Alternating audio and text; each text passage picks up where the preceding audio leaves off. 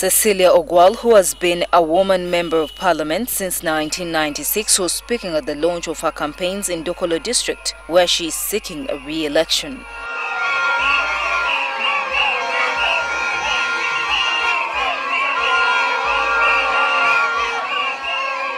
In both Dokolo South and Dokolo North, Ogwal told her supporters that she is ready to fight for the well-being of her country, Uganda. She will continue to fight for freedom in Uganda. No oppression in Uganda.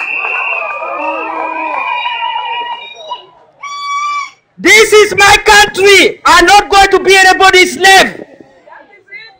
I'm not going to be oppressed in my nation. I'm not going to be a beggar in my nation. Ogwal promised to continue advocating for equal distribution of natural resources in the country, taking into consideration poverty-stricken areas. She says she is unhappy with the way land is grabbed in the country. Nobody in Uganda or outside Uganda should claim any inch of land or indigenous land in Uganda. Ogwal attacked President Museveni for marginalizing northern Uganda when appointing his cabinet. Tell your president, I'm not happy. The northerners are also voting. Why is it that they have only 2 cabinet posts?